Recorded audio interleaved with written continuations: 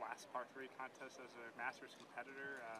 Mm-hmm. Is it emotional, even though you know you'll probably be back playing this? Yeah, I mean, it won't be that emotional playing around here. I've not even been thinking about it because I'll come back next year and play here in the par 3, but under different rules.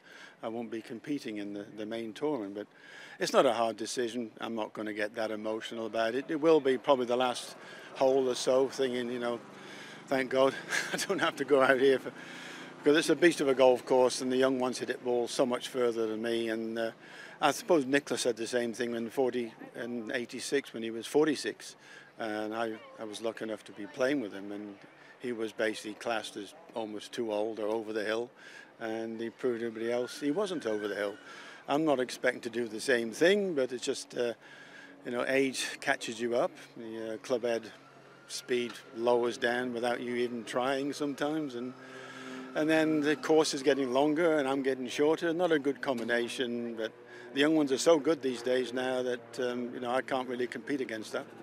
Now, you said last year, you know, you were going to have some more family. I guess your sons were going to all be down this year. Is everyone still here together? They're pretty much. They're not all of them, but we've got quite a bit of the family here. So they've been around there today, and some other friends have come from far away from Scotland. So yes, it'll be nice coming up on Friday, whatever the weather might be. I think we're going to have some indifferent weather, but I'm looking forward to it. I'm competing tomorrow, and then we'll see how we go.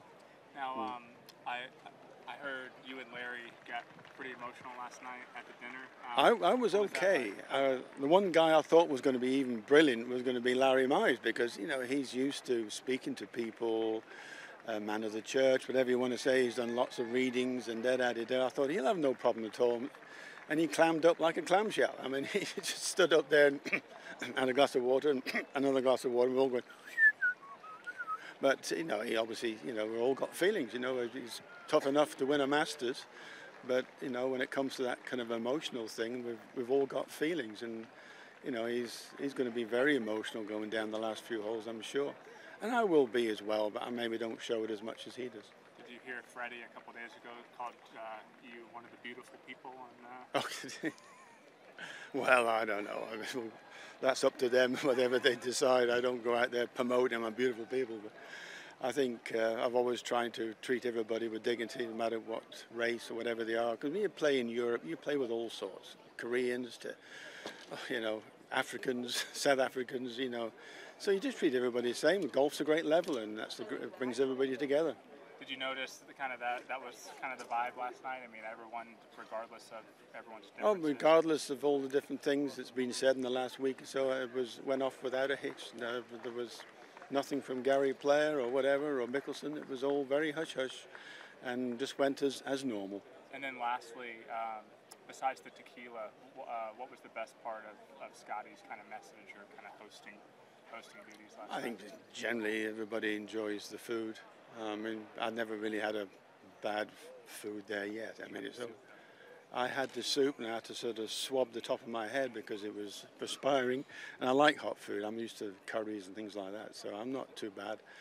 But I think couples were like holding these throat. Oh my God!